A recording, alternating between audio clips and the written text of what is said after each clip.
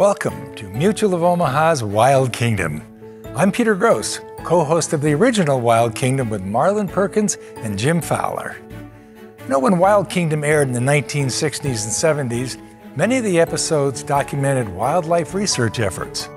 Marlin and Jim accompanied scientists all over the world to observe animals and their natural behaviors. Some of the techniques you'll see in tonight's episodes are no longer necessary by today's standards, but the work is still just as important. Wild Kingdom took viewers to the far corners of the world and cultivated an appreciation for animals and their habitats. Marlin and Jim showed us the importance of preserving the natural world, not just for animals, but for our very own quality of life. And that's good news for all of us in the Wild Kingdom. So sit back and enjoy Mutual of Omaha's Wild Kingdom. In the Wild Kingdom, where death is swift, life depends on a design for survival.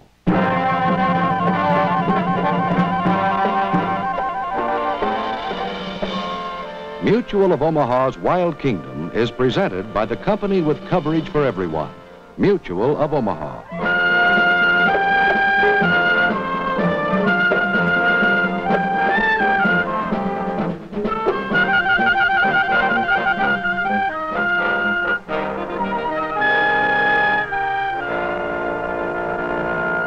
From Chicago's famed Lincoln Park Zoo, here is Marlin Perkins to lead our investigation of designs for survival in the Wild Kingdom.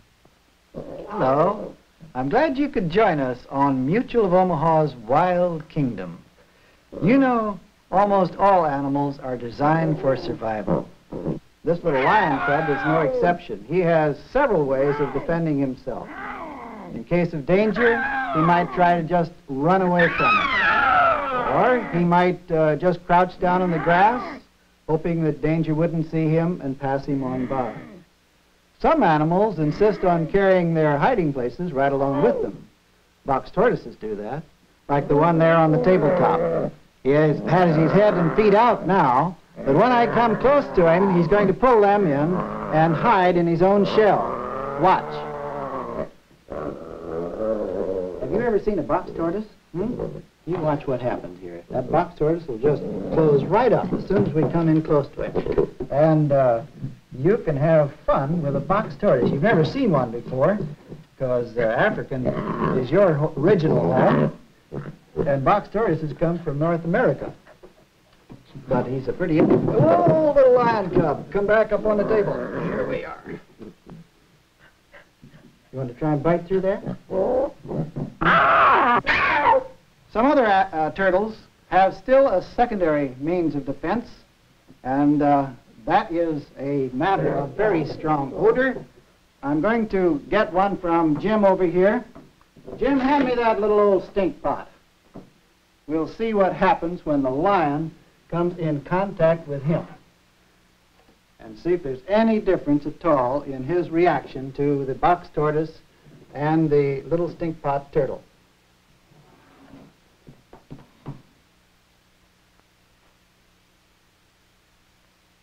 Pretty strong odor, huh?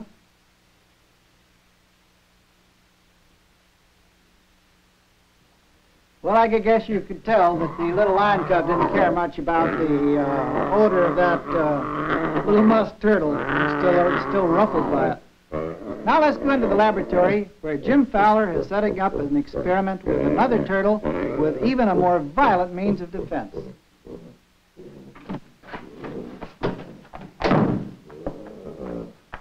Well, how is he, Jim? Ready to go? Yeah, he's ready to go all right, Marlin. In fact, he's convinced me that he isn't fooling around. I don't suppose he is. You have to keep out of range there. You know, he's got good armor, but he also has an excellent way of defending himself. The speed of that strike is almost faster than I can follow. And actually, the power in that beak is amazing. I think we can show that and listen to this sound when we amplify it on that speaker. He's a rough, tough customer. Look, oh, he bit that right smack into. Strong jaws. Well, it's a very effective defense mechanism. But turtles, in one form or another, have come down through the ages for over 100 million years. Not changed very much. Now, I suppose it's because of the effectiveness of their armor. Many other animals have armor plate, too. Many insects, lots of animals that live in the sea, and even some mammals. I'm going to show you a mammal that has excellent armor, but first I'm going to get rid of little old sassy puss here.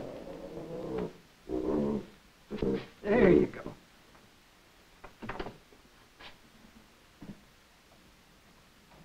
And in here, Jim, is a 9-banded armadillo. See if I can get a hold of him before he starts running around here. Don't let the turtle get on him.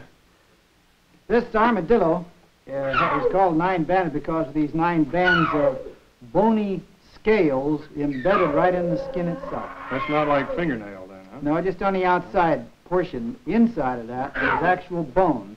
And if you'll notice how flexible this is.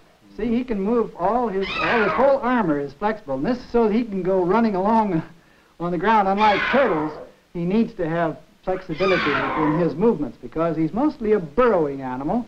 And he goes digging down into the ground, and then any animal trying to follow him is confronted with good, solid armor plate. Let's see if we can demonstrate that right here, putting him in the cage with the little lion cub. See who's afraid of who.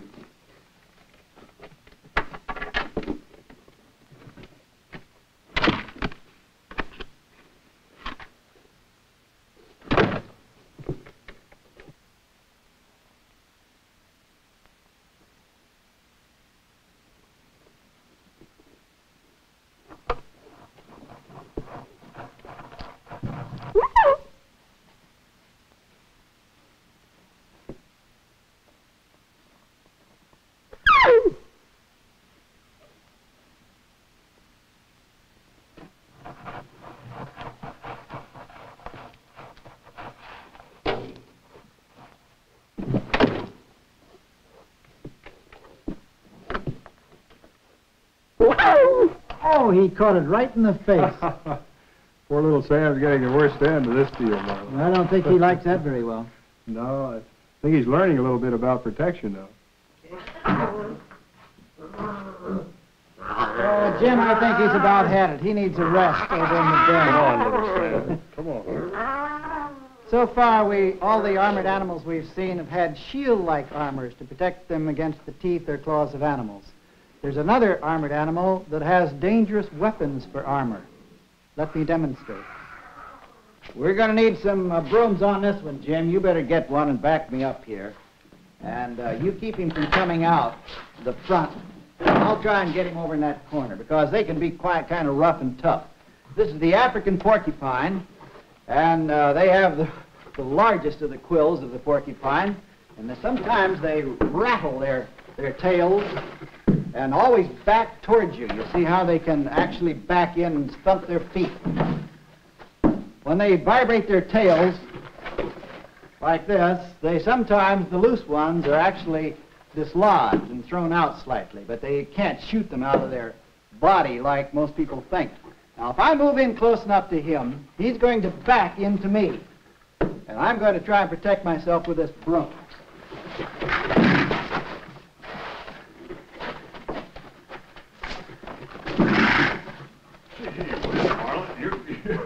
Let's put it up, Jim.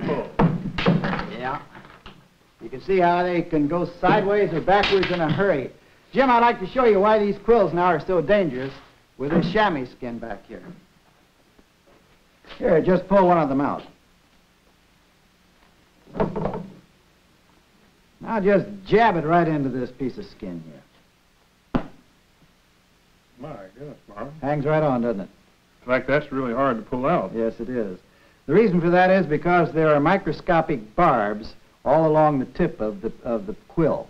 And they're there for a good reason, to hold into the skin of animals. And they have a tendency, actually, to work their way clear on through. And there have been several instances where the quills of American porcupines have emerged on the other side of the arm.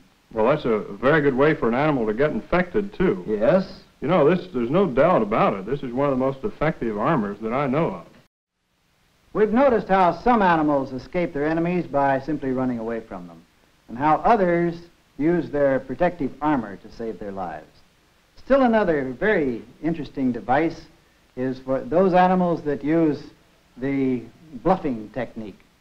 I think my choice for America's greatest bluffer is the hognose snake.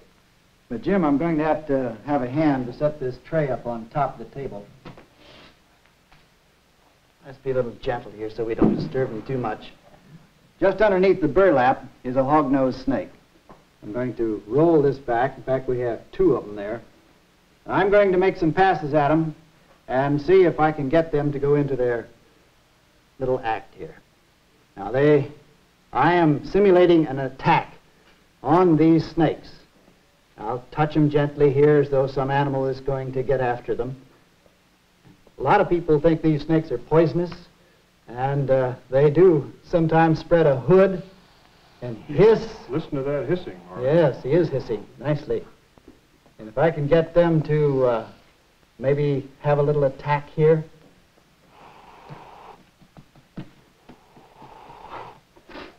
Now you're going to see a very interesting technique. A technique of feigning death. Oh, that guy's really convincing himself. Isn't he, though? Look how he rolls over and over here.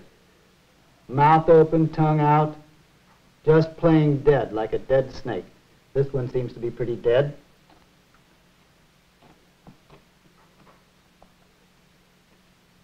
Let's turn him over. See, when you turn this one over, Jim, see, he wants to go belly up. Because he's convinced that the position of a dead snake is belly up. You know, I wonder just how effective this protection is. Well, who wants an old dead snake lying around? Actually, Right. I think it may be helpful because if you're attacking a snake and then you see he's dead, you don't continue attacking any Yeah, longer. that's right. Jim, have you got that next experiment set up? I have it right over here. Have you got him in there? Well, I had it here a minute ago. I don't see it. Do you see anything in there? No? Oh, I'm beginning to see some movement now. Ah, here he is. Is this what you had in mind, Jim? Yeah, that's the one. You put him in there. I was beginning to wonder. This is a fine big boa constrictor from South America who blended very nicely with his surroundings when he was in his natural habitat setting. And almost all snakes blend well with their surroundings, don't they, Jim? Say, have you got a bag there we can put him in? Yes, you got one right handy. He wants to crawl. Whoa, he's a big one, isn't he? Yes, he is. You know, almost all animals have some kind of camouflage, some way of blending in with their surroundings. I like to explain camouflage, but Jim, maybe you'd like to stand over here about 10 feet so you can get the full effect. Here's a duck decoy that we've painted solidly one color all over. When we set him down in his natural habitat setting, then the intensity of light from overhead makes the top of his back very bright in color, or very light in color, while the sides of his body are darker.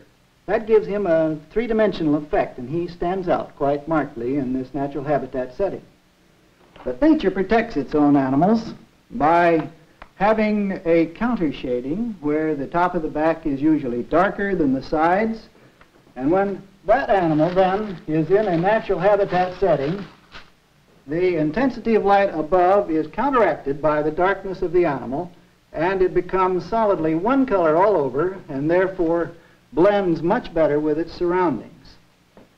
The next time you're making observations of animals in the wild state, maybe you'll notice that most of them are counter-shaded, like this fawn deer. Notice the darker color of his back and the lighter color of his underside. In addition to this counter-shading, the white spots on his sides blend in with the shadows and the sunlight of the forest floor. This is known as disruptive coloration. We've been talking about how animals defend themselves. Some of them simply run away and hope that the animal chasing them can't catch them. Others hide, hoping the animal will pass them by. But you know, danger has a way of catching up with all of us. And eventually every animal must at some time make a stand. And when he does, he must use his weapons of defense. One of the most formidable weapons of defense is the horn. When you put 2 tons of weight and a stubborn disposition behind a horn of great strength, then you can see why the rhinoceros is one of the most dangerous animals in Africa. One of the most common weapons for self-defense is the claw, and no animal in the wild kingdom uses these more effectively than the giant anteater, like this baby that Jim has over here. They also have a very handy tail, Marlin. Yeah. I noticed when I was in British Guiana that when an anteater lies down on the forest floor, see if I can get him down, this tail is hinged right over his body like this. Oh, And it becomes a very good camouflage, and also it's a protection against the elements. It also can keep mosquitoes from biting him. Here's a full-grown anteater in this pen, about 6 feet long. Just where did you get him, Jim? Well, I think I can show you on this map back here. I caught him right here in British Guiana, near the base of the Conacook Mountain Range. And by the way, this is an area of open savanna that's completely surrounded by very heavy tropical rainforest. It's almost impossible to get close enough to an anteater in the forest. And I'd been looking for weeks before I found one out in the open. His weapons are his claws.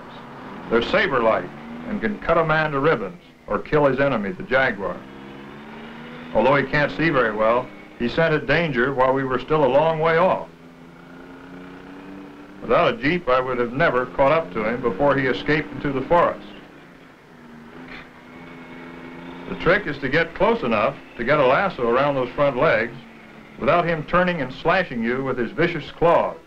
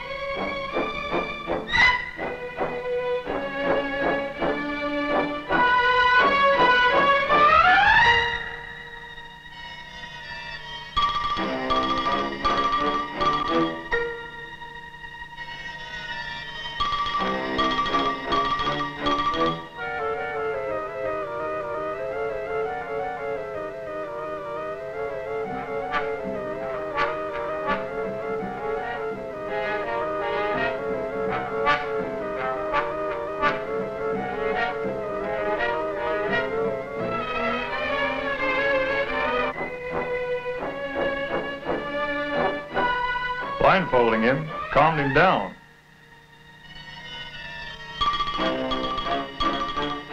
When I lifted him into the Jeep and realized that there was 150 pounds of muscle behind those claws, I knew that he was well designed for survival.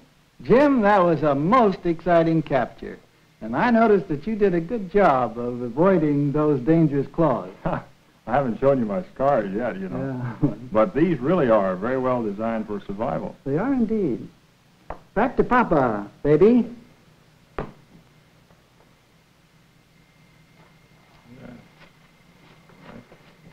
Jim, to me, the most intriguing weapon in the whole wild kingdom is venom.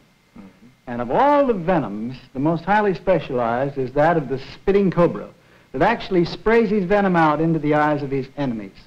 I'm going to demonstrate that, but I'm going to need a little help. I'd like to show you just exactly how this works with this diagrammatic chart, this one being the head of any cobra. The venom gland is here, and the duct leading to the fang itself.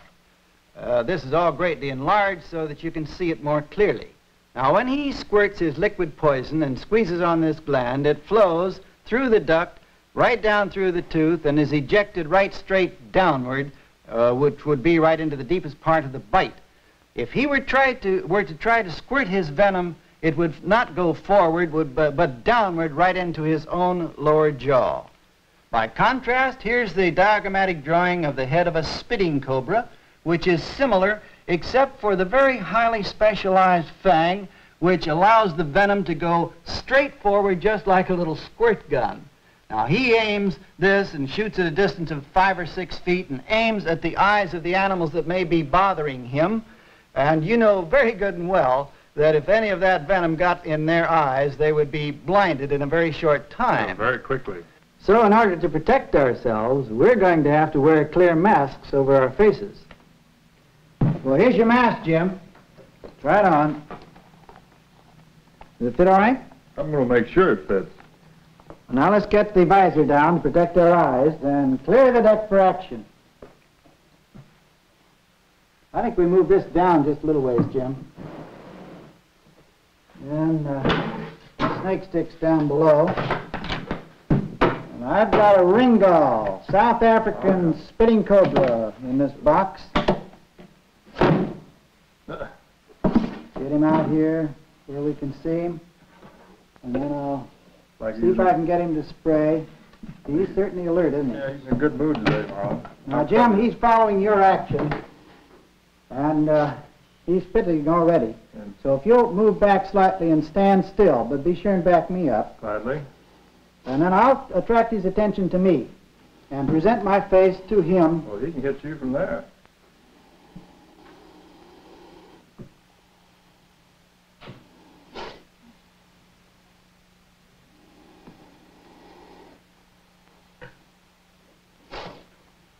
Boy, he got you right across the eyes that time, Marlin. He's spraying nicely, isn't he? He sure is. Oh, yes, clear across my whole face.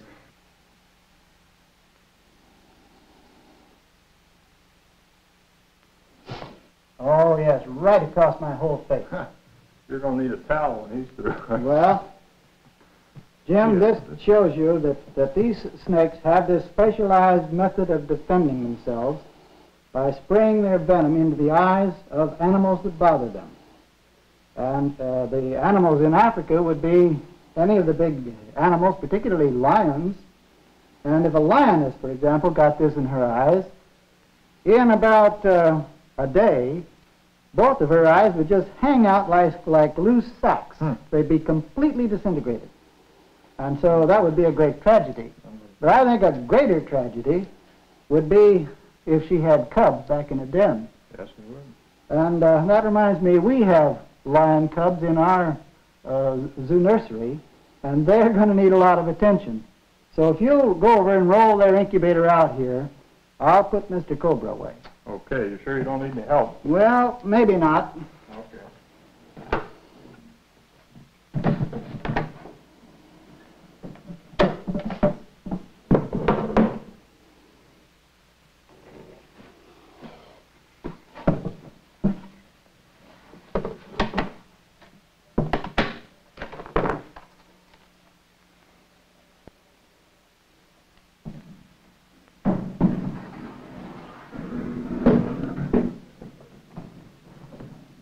How are they coming, Jim? Oh, they're fine. But they're getting a little hungry, I think. Why don't you go out and warm up their bottle then, and we'll feed them.